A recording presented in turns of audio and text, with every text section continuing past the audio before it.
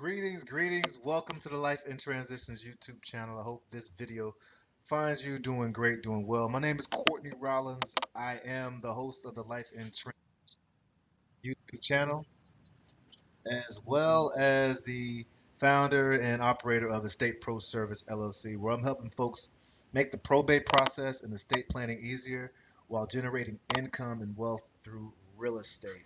And one of the things that I try to do and try to bring value to folks who are going through probate, or really anyone who's actually dealing with real estate, is sharing some of the experiences that I've come across that's helped me, I guess, not deal with or help me avoid certain challenges that may come up. And I want to share that with you. I'm not an attorney or giving any financial advice, but I am sharing my experience, and hopefully it'll be helpful to you. And one of those things is when someone passes away, and if the property is left vacant, and really you can take a step back and say any vacant property, you need to make sure that you have the proper type of insurance on a vacant property.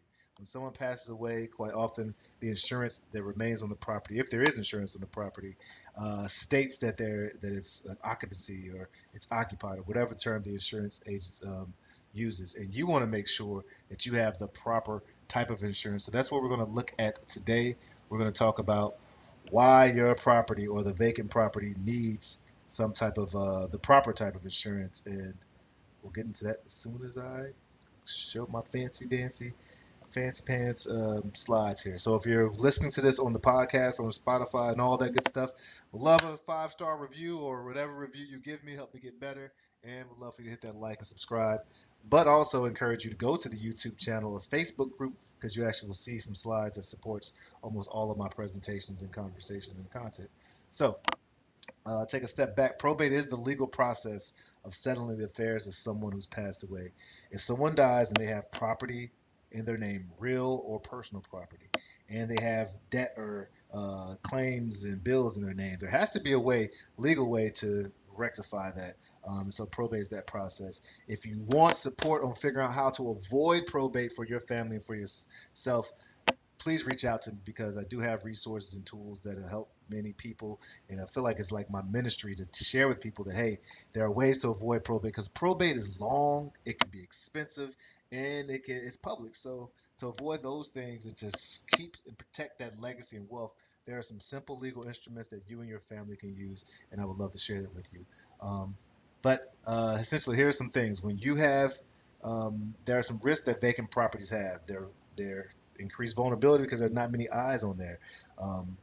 Also, there's issues of neglect that happens. If no one's in there, the weeds start growing, things start happening. If there's like water damage or things that water in there, there's possibility of leaks. And also, because there's not many people in there, it's more vulnerable to neglect and maintenance issues, and open to people breaking in, squatters, things of that nature. And there's a liability concern if you don't have the proper insurance on there when there is the properties are vacant. And so that's this risk you need to understand when there's a vacant house there. Um, and again, standard homeowner insurance has limitations. Sometimes they have complete exclusion from any vacancy related risk. So if, heaven forbid, something happens to the property, if it's vacant and they can prove that it's vacant, then if you have a standard homeowner insurance that assumes occupancy, there may be reason to believe that they won't pay. And quite often, the insurance companies won't pay because that's not the type of coverage that they had. And so we have to take that into account. Um, Vacancy insurance quite often is more expensive than occupancy insurance because it does come with certain risks, as we just talked about. However, there are different, and some insurance companies won't even give vacancy policy. So there are definitely some nationwide insurance companies that do, and it shouldn't be hard to find. If you need some resources, reach out to me and I can share that with you. Some of the benefits of having vacancy home insurance is that it has tailored specific coverage, so you know you're covered based on that. It gives opportunity for extending the coverage period, particularly when there's someone's passed and you're settling, you're transferring the deed or selling the property or getting it ready for it until you do move in. So there's that. Then of course there's that protection of liability. If you are selling property, you have people coming in and out of the property looking for it, looking at it, then you're protected on there. And quite often, even when someone's passed away, if there's a mortgage remaining on there, the lender quite often will require that there is some type of insurance that is actually um, reflects the status of the house, and so you need to make sure you have that, and it gives you peace of mind as well. Now, I do want to put in one caveat. I was talking to one of my another estate professional who works in Florida, Dan Ivanoff, awesome real estate agent down there. If you need any support with probate, definitely connect with me, and I can connect you with Dan. But he was sharing how there are times that you can have home watchers resources that people will stop by and check on the home for you.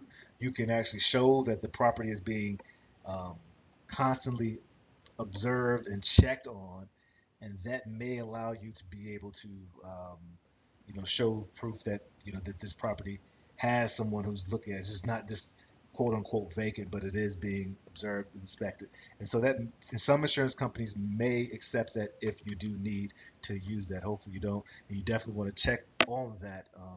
But I thought that was pretty cool that he shared that with me, so I decided I'd share that with you. All right.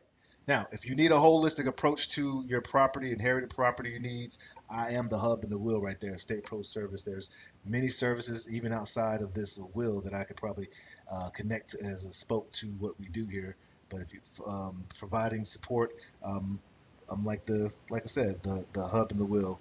Would love to help you. We take a head, hand, and hearts approach, which means we use our mind to figure out what the situation is. But we first start with the heart to realize that you or have your own situation issues, and so we need to approach that with some empathy, and then we're able to use our resources and get to work using our hands to make sure whatever your challenges are, we've addressed them.